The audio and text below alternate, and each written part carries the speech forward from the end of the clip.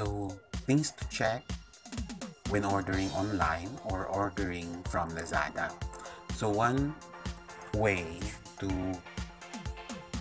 for a full proof na ordering online, I've experienced this na rin and then the best way for me is basically follow these rules. Check the product description. Kung ano mang product na kikita ninyo or kailangan ninyo, tingnan nyo yung images, tingnan ninyo yung product description. Kasi minsan yung ibang seller hindi pa ganon kagaling when it comes to advertising. May mga rookies pa kumbaga. So one other way is obviously to check the ratings and the product comments. Yung nag-comment and yung nag-rate dito ay yung naka-order na mga tao. So basically, they have the hands-on experience on that specific product. So i-check ninyo, basahin ninyo lahat ng comments, if-trip ninyo, and yun, i-check nyo kung maganda bang product nito, reliable ba ito, hindi ba ito peke or whatever. And that's the case, you have to check it out. And also, if may more doubts ka pa, hindi ka sure na if yung product na yan specific sa kailangan ninyo, you can ask questions. You can check the ask questions area or questions about this product na sa baba ng product mismo, and then you can ask the seller more specific questions. Usually, they reply within an hour, or who knows, andyan nakalagay naman kung kailan sila re-reply.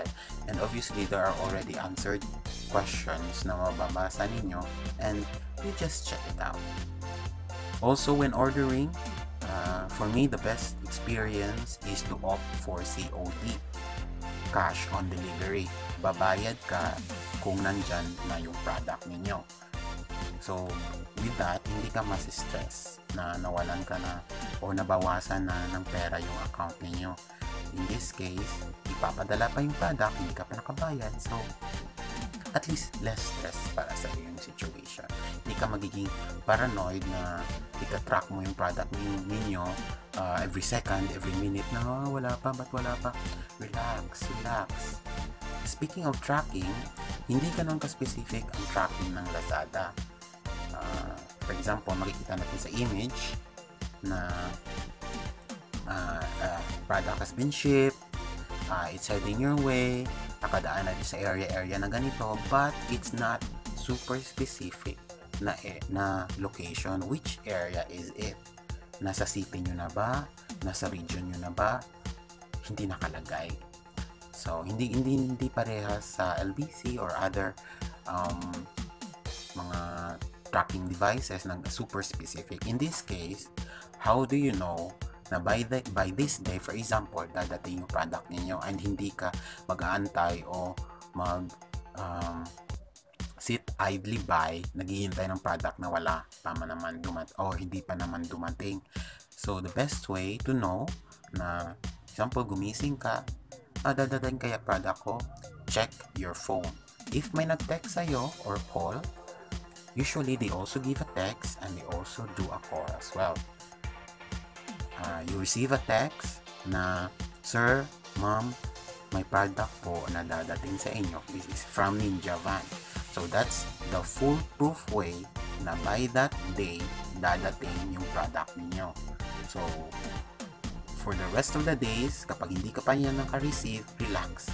Just do your stuff, do your daily task, do your daily routine, and just wait for the text. Kasi yung text nila, umagang-umaga pa yan dumadating niya. Usually 7 a.m. may nagte-text na sa'yo, 7 or 8 a.m. somewhere there. So, make sure lang na prepare din by the exact amount yung payment niyo para maiwasan yung hassle na maghahanap pa ng change yung Ninja Van. And it's funny, Ninja Van yung naka-label pero naka-motor sila. So, I don't know what's the case in Mindanao or Luzon if van talaga yung pumupunta sa inyo. But on Visayas o Negros, on my experience and on my friends' experience na rin, mga kilala ko, motor talaga yung motorcycle talaga yung ninja van nila. Hindi talaga van. So, pag first time niyo sa Lazada nag-order kayo and you're expecting to see a van, huwag kayo bumantay ng van. Bumantay kayo ng motor. So,